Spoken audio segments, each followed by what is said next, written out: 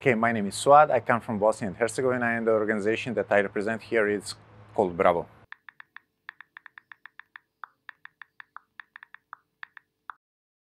Well, my main expectation was like to discuss different ideas, different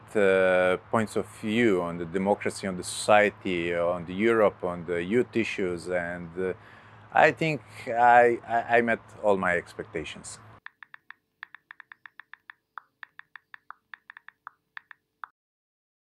Well, this discussion about democracy was quite interesting, and it was a variety of ideas, and especially what was interesting is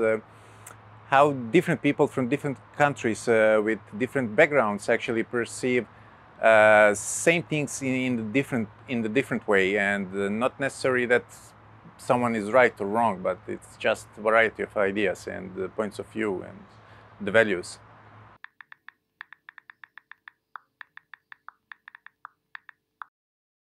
Well, actually, it already helped a lot, and it's helping, and I hope so it will keep helping in the future by providing so many opportunities for young people to go somewhere else, to learn new things, to see that life and problems can be lived and solved in so many different ways.